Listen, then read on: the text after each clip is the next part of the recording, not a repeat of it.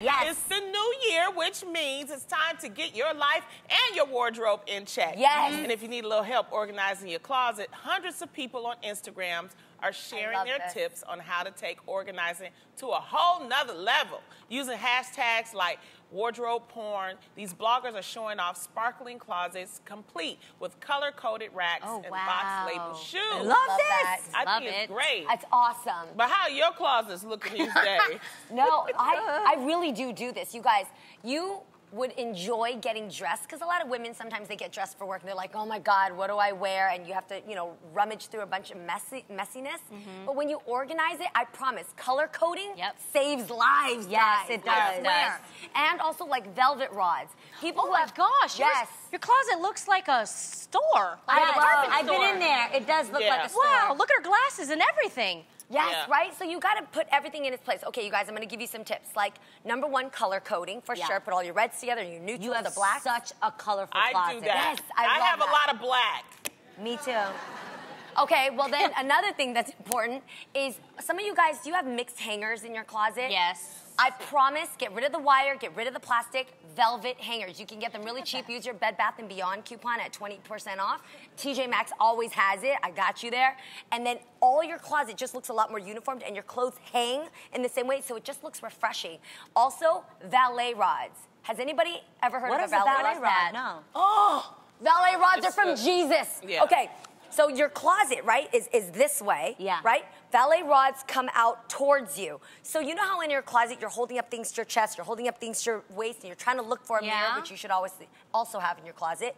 Instead of having to balance it on yourself while you're still looking for other things to wear, a valet rod allows you to hang it up and hang up one in the middle, so you have one on the top, one in the middle, so you can prepare outfits and look at it and go, that doesn't look good. Put that top away, get another one. Valet rod. How do you find that? Costs like $3 to $5. Where do you find it? You Google it? You can Google it on Amazon, and then have it sent. Amazon has it? Is it hard to install? Nope, you just put it in, like the brackets are there, and it's all set. And you guys, for your drawers, don't fold your T-shirts. What? Really? Roll your T-shirts. You get more. Roll them up. You get more space, the engineer here. And when you look for a T-shirt, you want that one Daffy Duck one, let's say. You don't have to go through under and find the Daffy Duck one. When you roll them, you look at it like a filing cabinet. Exactly. And you never have to mess up the other one. Boom. I never thought of that. Yes. You also should take time. The biggest problem I had, Jeannie, and you taught me this, was I had too many clothes. And so what I had to do was make sure that I take time during the seasons to clean out my clothes. That's so what I need when to do. you know you have a break, just set some time to clean out your closet. And I take all my old stuff, things that maybe, you have to do it for your mind, but for me, if I haven't worn it in a year, then I'll take it. Here's a and good rule of take it out. thumb. If you see something in your closet that you wouldn't buy today, get rid of it. That's the rule of thumb. So hard to do.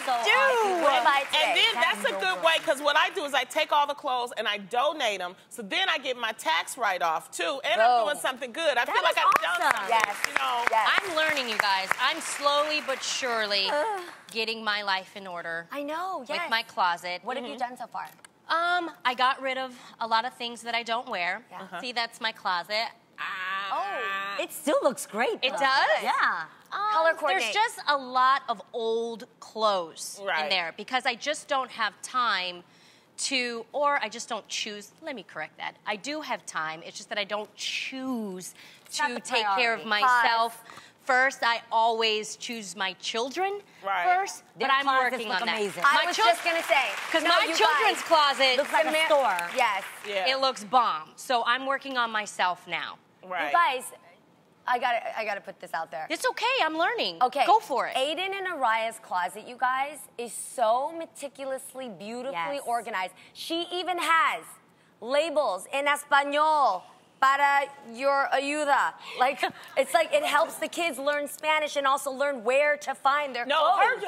I'm not sure what Jeannie just said, but it was supposed to be She was Spanish. gone. Clothes to help? Well, she sets it up so that if you like she needed me to find something for Araya. Yes. I knew exactly where to go because she has it so organized. That's It was like, oh, here it is. But I forget about myself. Yeah.